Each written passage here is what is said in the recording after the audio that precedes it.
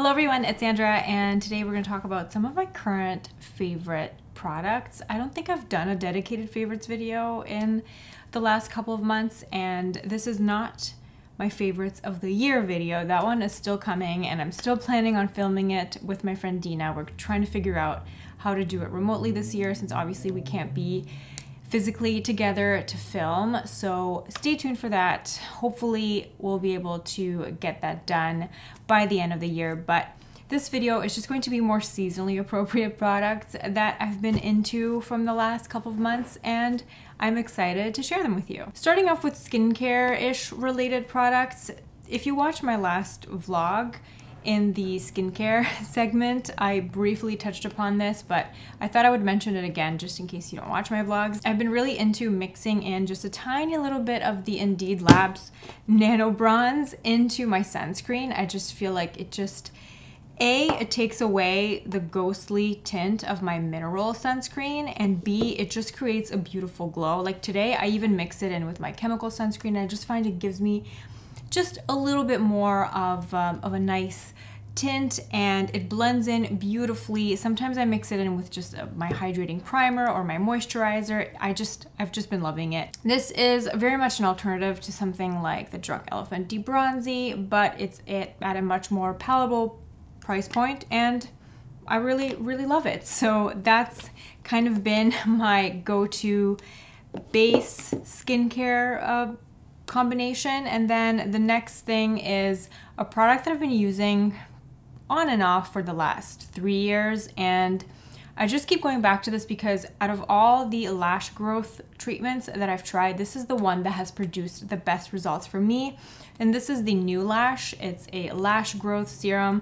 Unfortunately, it's also the most expensive one. Figures that it's the one my eyelashes likes the best, but it just produces the best results, and I've started using it again because I felt like my lashes were just, they're average at best, and I feel like they could use a little bit of a boost, so I decided to repurchase this. This is something that I always get on sale because it is quite pricey.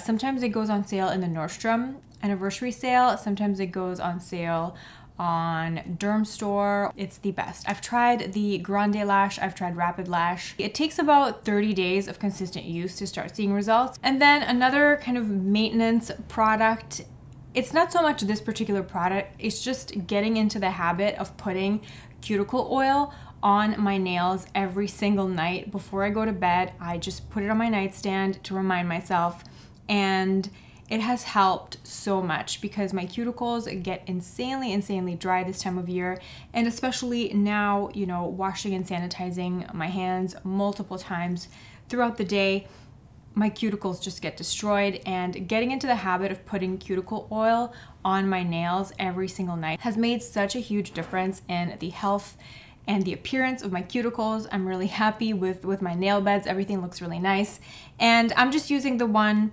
by a brand called London Town. It's the Cure Nourishing Cuticle Oil, but like I said, the brand of the cuticle oil doesn't really matter. It's just being consistent with it. My friend Shelby actually just uses coconut oil every single day, and she has, you know, beautiful cuticles, and it's such a great habit to get into, especially this time of year. If you're not much into oils, if you find it a bit too cumbersome to have oil on your fingers, there are alternatives. There are cuticle serums. There's one by Sally Hansen that's quite good.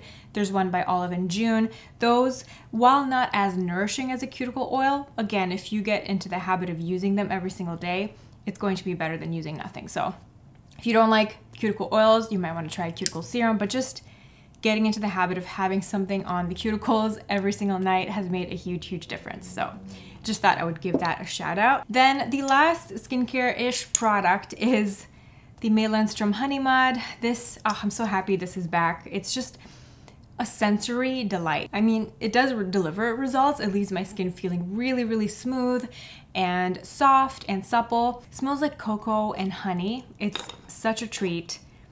I'm already halfway through it. I use this about once a week.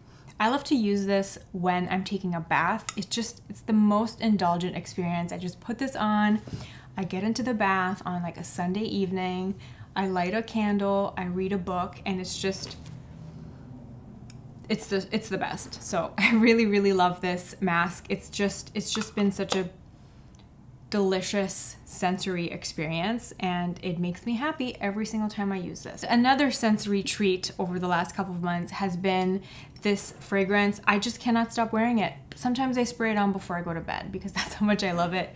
And it's Tom Ford Noir. It's just delicious. It's a very sweet fragrance. It's a chocolate, rose, patchouli, smells a bit like tobacco and honey as well.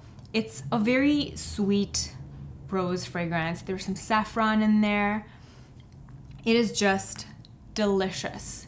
I could lick this. It just smells so sweet, but it just never gets gross on me. If you're not into sweet fragrances, I usually am not actually. I'm not usually a fan of gourmand fragrances. They don't usually smell good on me, but this one for some reason does. If sweeter fragrances are not your thing, I did do a video outlining more seasonally appropriate scents that I really love, and I kind of covered all the bases. So I've got some woodsy, I've got some fresh, I've got some more subtle vanilla, some more subtle florals in there. So do check that out if you want more fragrance content from me. So I will link that video below, but this has been my top most frequently used fragrance from the last couple of months. Then in terms of makeup, I do have to give a special shout out to my Old Faithful, the Laura Mercier Secret Camouflage. This is just the best concealer for me for when I have blemishes, and as you can see, it's well loved. I usually go through one of these every year, depending on, sometimes year and a half, depending on the status of my skin, but I use this in the shade SC3, and I really love the longevity of it. I find that this actually sticks to the blemish and provides coverage for a lot longer than other concealers that I've tried. So anytime I have active breakouts that I'm trying to cover up, this is my go-to. Then for lips, my most worn lip combination has been the one I'm wearing right now, the Giorgio Armani Smooth Silk Lip Pencil in shade number 12. This is one of my favorite lip liners of all time, and it's the lip liner that I go to when I just want something that matches the natural color of my lips perfectly. I really like this shade. It just kind of helps me even out the shape of my lips, and then for just a nice neutral smoky rose lip, my Clarins Instant Light Lip Perfector Intense in the shade, oops, I just keep dropping things today, in the shade Smoky Rose, Intense Smoky Rose has been a favorite. I'm wearing it today. I've mentioned it, I think, in the last 2 videos that I filmed, so you know I love it. Just thought I would give it another shout out. That's the combination I'm wearing today. And then an honorable mention is this new lipstick from Sicily. They have this formula. I mean, this formula is permanent, but they come out with new colors every holiday season. And this is the Le Fito Rouge formula. And this is shade number 15. It's called Beige Manhattan. And it is so beautiful. I actually did a series of Instagram stories swatching it and kind of comparing it to other lipsticks in the same color family that I own, but this is less pink than the combination that I'm wearing today, and obviously it's more of a traditional satin lipstick formula, but it's so incredibly buttery. It literally feels like butter on the lips. It's very, very rich. Like, it feels really moisturizing on the lips while at the same time being really thin. It feels like I'm wearing nothing, but it's just adds a little bit of moisture, and it's incredibly comfortable. It's a beautiful color. It fades nicely as well. I've worn this under a mask and it hasn't gotten all over the place. It's just a beautiful, beautiful. It's one of the best luxury lipstick formulas that I have ever tried. I think it's better than the Tom Ford lipstick formula, in my opinion. It smells like nothing, which in my opinion, that's the best. I know that it's a nice experience to open up a luxury lipstick and have it smell like something, but what if you don't like the smell of roses? What if you don't like the smell of papaya or vanilla? And I think that having something that truly, truly smells like nothing, like it doesn't even smell, you know, sometimes a lipstick doesn't have added fragrance, but you can still kind of smell the ingredients. This just smells like nothing, which to me is the best type of scent, because that way everybody can enjoy it. Then I have 2 eyeshadow favorites, and over the last couple of months I've just been really getting back into using my Pat McGrath palettes. Today I'm actually wearing the one that I bought this year. It's the Divine Rose palette, and I adore this so much. And then I also wore Mothership 5 a lot. This is the one called Bronze Seduction. This is my most used, and I think if I had to choose just one, I would go with this. But if you like pink and purple and just you want to play around a little bit, this is a beautiful, beautiful palette as well. Gotta love these 4:30 p.m. sunsets. I feel like now I'm in a race to finish this video before the sun completely sets. So one more beauty favorite. This is the Oribe Cote d'Azur hair refresher, and this is essentially sold as a hair perfume. So, you know, if you don't want to use a texturizing spray or a hairspray or a dry shampoo, but you just want that beautiful, beautiful smell of Oribe in your hair, this is a product that will take you there. But one of the things that I love about it is that it also cuts static. And this time of year, you know, the air is really dry and I'm always in a sweater, and sometimes, you know, that can cause havoc on the hair, and static is a real problem, and this cuts static. So not only will this make your hair smell really luxurious and delightful without adding bulk, it will also cut static. Now, I have fine thin hair and it works for me. I unfortunately can't speak to other hair types, but I love this, and I've been using it every time I've worn a sweater and I've had static problems. So it just says here, our signature fragrance refreshes hair, neutralizes odors, and cuts static. So absolutely perfect. And other fragrancy things that I've enjoyed, and these are the Aromatech oils. These are essential oil blends that I use in my diffuser. You can put these in any diffuser that uses essential oils. And these are the 3 scents that I'm very much enjoying. The scent Santal is an identical replica of Le Labo. Is it Elon Musk like launching another rocket ship? Santal, which is an identical replica of the Le Labo Santal 33 scent. It smells really good. My personal favorite, which is called Noir. This is a beautiful balance between a clean scent, slightly sweet scent, and a woodsy scent. It's just the perfect home fragrance for me. It has it all. It has it all. So if you like a little bit of sweet, a little bit of clean, a little bit of woodsy, do this scent. This is apparently what they use to scent the Edition hotels. So if you've ever been into an Edition hotel and were mesmerized by the scent in the lobby, get yourself some of this. It smells so, so good.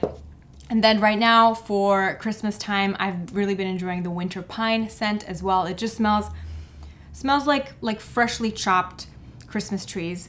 And it is so, so jolly. It's just so delightful. So I love this.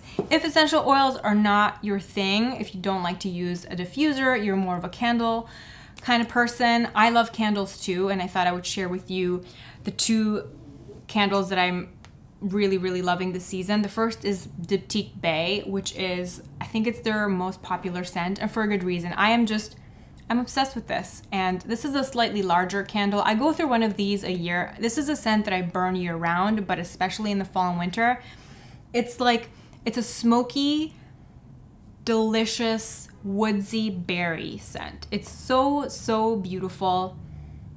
I think these make great gifts. You can get, you know, they have different sizes. You can get the standard size, you can get the votive, and my personal favorite brand of candles to gift is Diptyque, because I just think there's just something about their presentation and the way that they look that's just so special. Yes, they are very, very expensive, but if you really want to treat someone, and if that someone is a candle lover, I don't think you can go wrong with Diptyque. I always buy one for my mom for Christmas every year. And this scent is my favorite scent that they make. I do like a lot of their other ones, but if I had to choose just one, I would pick this. This is the classic. My other holiday candle favorite, I don't have it here physically to share with you because I actually used mine up a couple weeks ago and I didn't think to keep the vessel, but I am planning on going to buy another one. I have gone through lots of these over the years, and it's one of my favorite seasonal scents from Nest.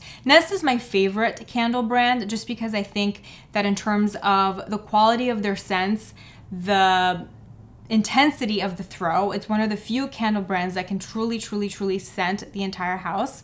And I also really like their price point. It's a lot more manageable than something that like Diptyque, and they smell evenly. I never have any issues with them tunneling or burning dirty or anything like that. My only bone to pick with Nest is that they discontinue all my favorite fragrances. Wasabi pear and cashmere suede were my favorite smells from Nest, and they have discontinued both of those. So my current favorites are velvet pear, which is a nice fall fragrance, and then Hearth, which is a holiday fragrance that's part of their holiday collection that they release every single year. So it's not available to purchase year round, but every time in the holiday season they do bring back Hearth. And if you like Faux de Bois by Diptyque, you will like Hearth. It's very much a hanging out by the fireplace type of fragrance, but it's a little bit more rich and boozy than the Diptyque Faux de Bois. It doesn't just smell like burning wood. It also has like, it's almost like a touch of bourbon to it. It's a very complex, rich, very indulgent candle. And you know, you can always buy a little one, like the little votive, to try out the scent before committing to buying the full size. And then the last favorite I wanted to mention, I am wearing today. It's not the sweater, it's actually my bra. I'm not going to show you my bra, it's not that type of channel. I will put a picture of it up on the screen so you can have a visual reference, but it's the Everybody Scoop Neck Bralette by Skims. I have been utterly obsessed with these bralettes. They are so comfortable. Are they the most flattering thing to wear underneath a tight shirt? No, because you do just get like the uniboob type of look.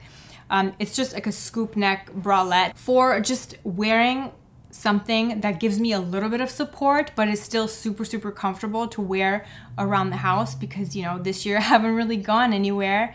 The scoop neck bralette by Skims has been a favorite. It has been my most worn bra. I actually have it in 3 different colors now, and I absolutely love it. I wear the size medium, and for bra size reference, I'm usually a 32D. It's my favorite thing to wear around the house. And obviously if I'm just wearing like a chunky sweater on top or a sweatshirt, then I can wear it out as well. And Skims did widen their distribution a bit this year. I know now they're on Essence.